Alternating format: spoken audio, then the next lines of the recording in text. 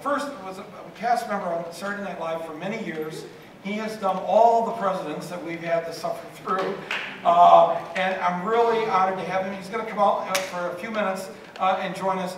Please give a warm welcome to Darrell Hammond.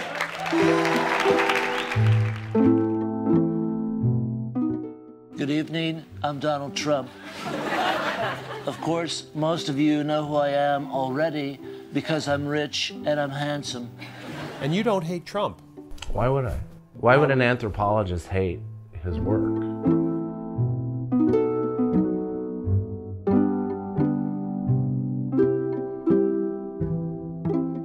You get a call from Steve Higgins, and what does Steve tell you?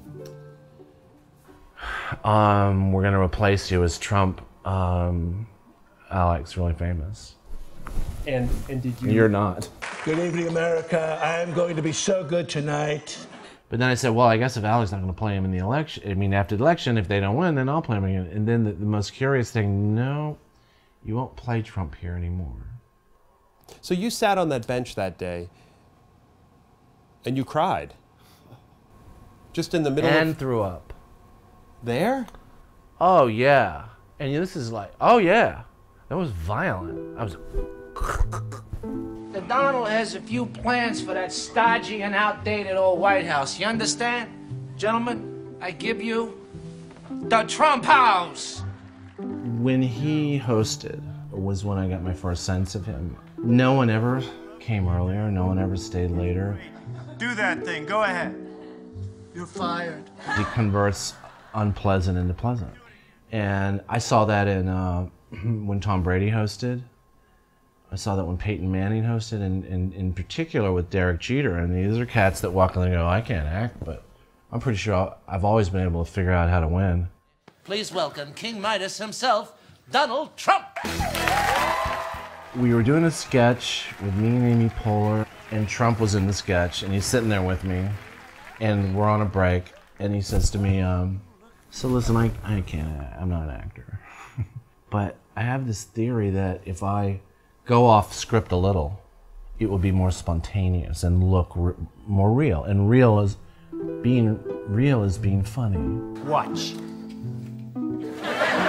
His brain rejects negativity. Maybe too much so. Did you watch the election? Did you watch election night? Where were you on election night? I was right here on the couch. Watching TV? What were you doing? Game of Thrones. There was an election going on.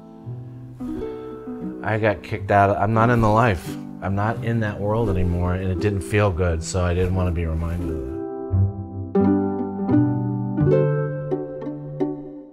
The feeling is that without this measure, I will dismiss this entire impeachment as a meaningless partisan affair, much the way you have.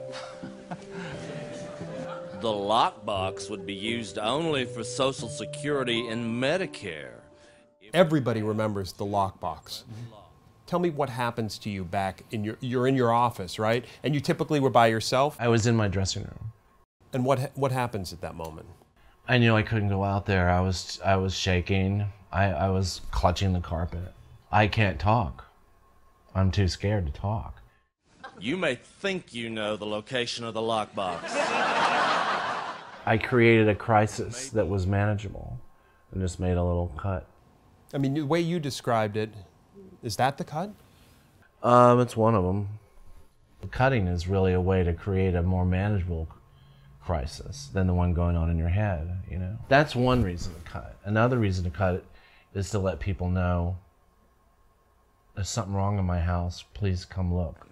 Instead, I will take those remarks and put them away in a tiny lockbox.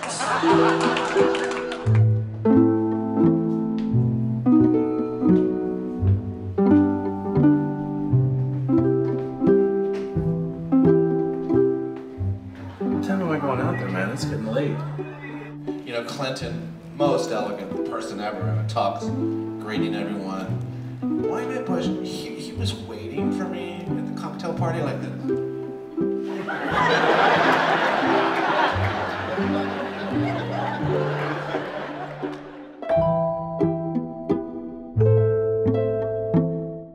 Remember Rosie O'Donnell was going after him? Pig, pig, he's a big pig. Pig, pig.